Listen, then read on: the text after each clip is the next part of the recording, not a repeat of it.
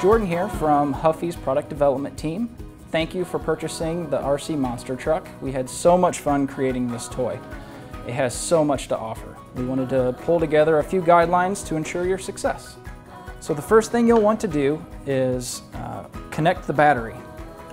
To do that, you will remove the seat retaining screw.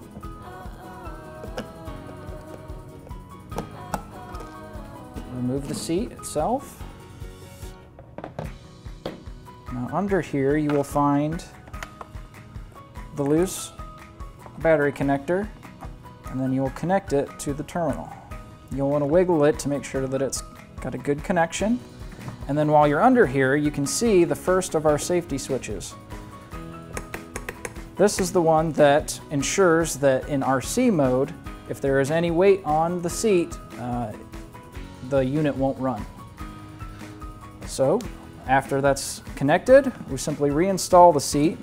You'll want to make sure that you get the tabs inside the truck.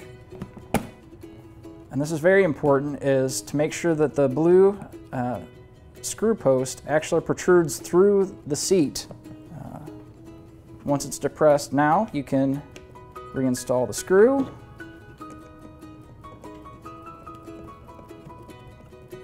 You can tighten it up snugly. And then just to ensure that the safety switch is free to work properly, you'll want to depress the seat a couple times just to make sure that it's moving up and down properly. The next thing you'll want to do is put the AA batteries into the steering wheel, which doubles as the RC controller. So you'll have to remove the screw that retains the battery cover. Remove the battery cover. And then install 2 AA batteries. So we want to make sure that the flat side of the battery is up against the spring.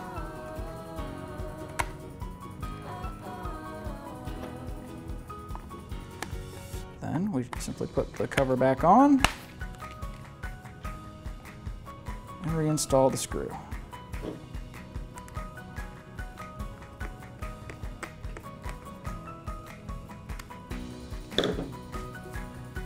And then you're all set. So to sync the RC remote to the truck itself, you'll depress the forward and reverse buttons at the same time and hold them until the LED markers start to flash.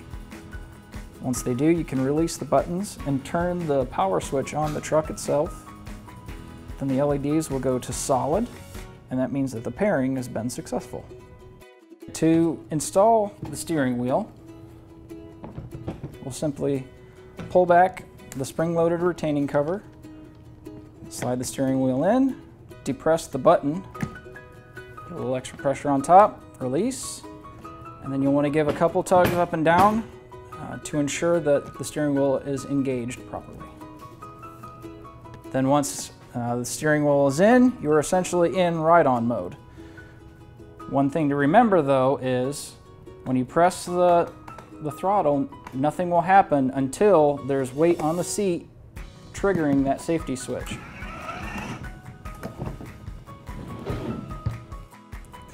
To engage RC mode, it's much the same way. You'll depress the button on the steering wheel to release it. This cover is spring-loaded, so it'll snap back in place. And you're ready to rock with hitting the forward or reverse, left, right. But remember, if any weight goes onto the seat, it'll depress that safety switch and disable RC mode. All right, so the last thing you need to do before you're ready for your first ride is to charge the unit up fully. The charging port is right here on the back, so it's fully accessible. Simply plug in the provided charger. So you'll want to charge this fully, which can take up from 8 to 12 hours, but never longer than 20. I hope these tips were helpful for you. Be sure to have a great time on the RC Monster Truck. And if you have any questions, call us at 1-800-872-2453. We're standing by ready to help.